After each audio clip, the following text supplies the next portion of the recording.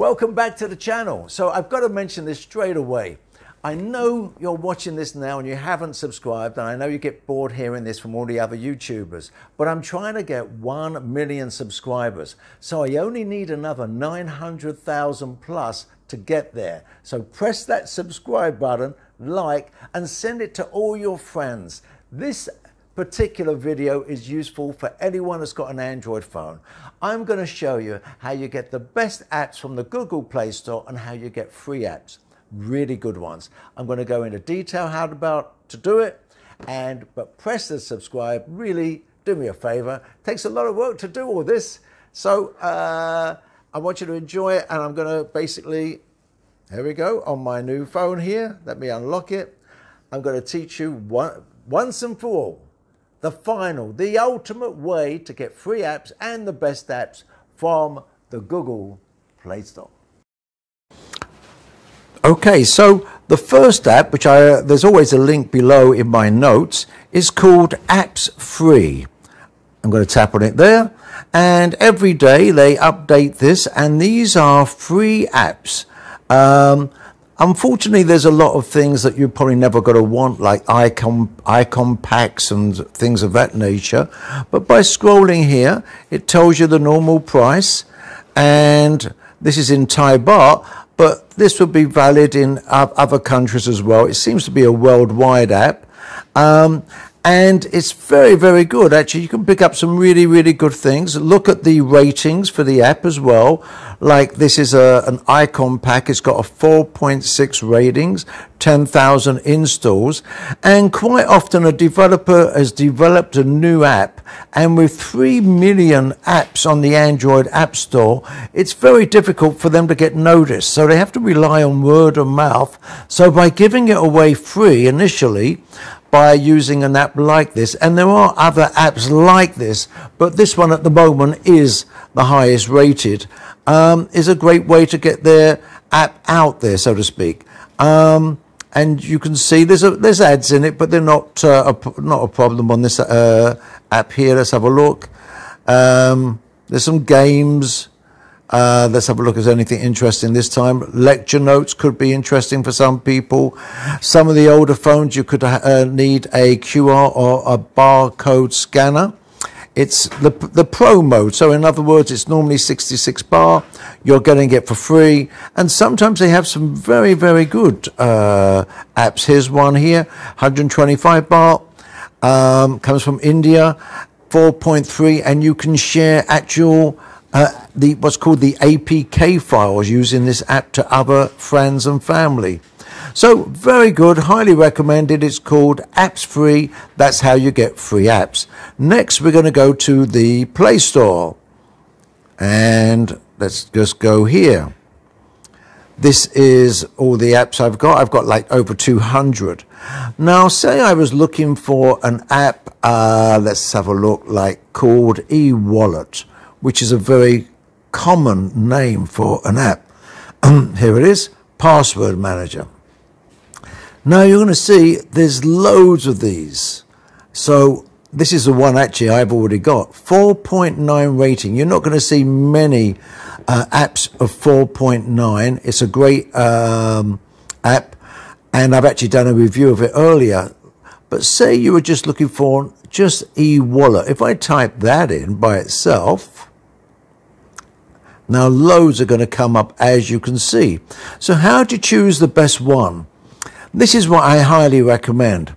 You can scroll down and very quickly you can see, as you know, this one got 4.9, it's already installed.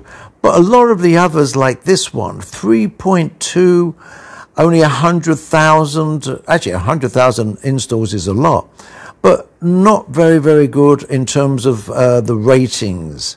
Some of the others, 3.9. And one of the reasons a app could start off with a very, very high ratings and over a period of time, it goes down to a very low rating. Why? The answer is a lot of these apps are designed by single people, if you like, one person companies, and they've sold the initial batch, and therefore the amount of work to keep selling more is a lot, and they have to update their software all the time to work with the new operating systems. So sometimes they just let it go, and the problem by doing that, eventually it doesn't work so well. A new app comes up which is way better than that. So that's why eventually it'd be a waste of time for you to install it. So let me just show you a good example here, which I haven't tapped on. Let's have a look. 3.9, and the ratings here, you can see it's got 10,000 plus downloads, 56 reviews.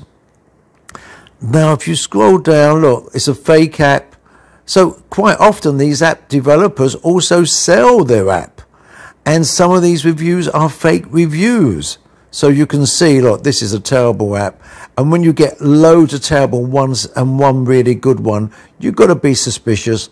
Plus, next thing to do, you go to about this app, and it was updated. The last time it got updated was over a year ago.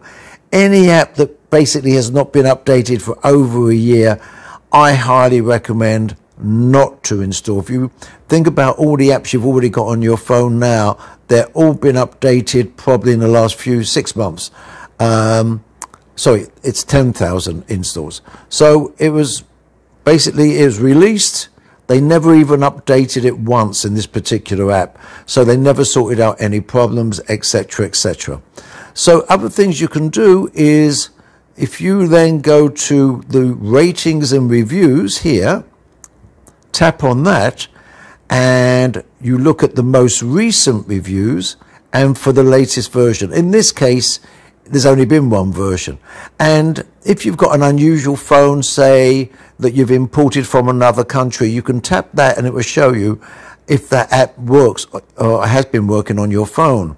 Press apply, and it looks like the last couple reviews, good, okay. Not much work has gone into reviewing these. When you get single time reviews, man, it doesn't mean much, but normally they're not that great a reviewer. First time user, 1 star, fake app, can't open it. It's a mixed thing, fake app. I won't download it to find out. I'm not able to see, some people that download it don't even know what they're doing when it comes to reviews. Giving it 5-star review. I'm not even able to open this. So that's been done by an automatic system. So I wanted to share that with you, how you get that. Other things that you can do, if you download an app which is a paid app, you have about, depends on which country you are, usually 2 hours. If within those 2 hours, if you paid for it, you can then get your money back. Now, how do you pay for it? You can, normally you could only attach your credit card to it, to your Google Play account. That's what I've done. However, some people don't want to do it. They feel it's not secure. Depending where you live in the world, you can go to a local shopping center, and in Thailand they have 7-Eleven, and they sell vouchers that you can use on the Play Store. So you have a 100 baht credit, 500 baht, 1,000 credit. You just rub off the numbers and it gives you a credit. Much better way of actually, a much more secure way of actually buying apps, and that works on any Android phone. Other things, say I was looking for, let me try and think here, a list manager, list maker as an app. If I just put in anything like a diary, calendar, this is quite recent. Notice on the top left, you can choose anything that's above 4-star plus or 4.5 plus only. And then it reduces it down quite dramatically, your choice, which is great because you're only going to see apps that got very high reviews. And really you want apps that have been updated in the last 6 months.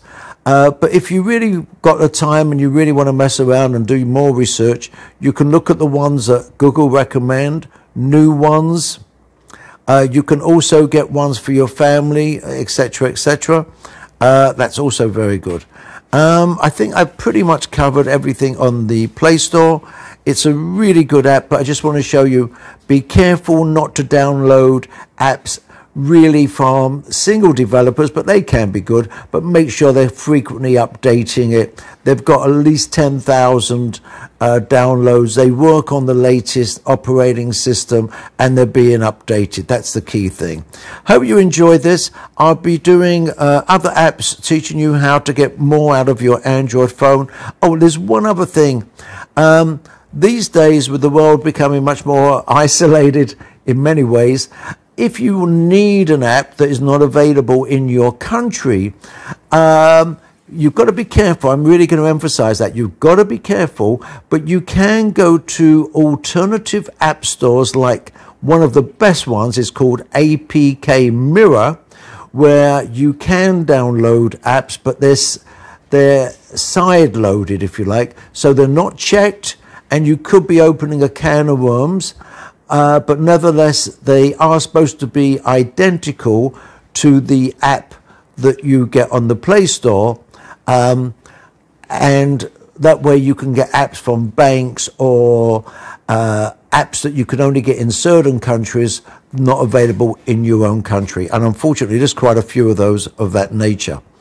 Hope that helps. Press subscribe. See you soon.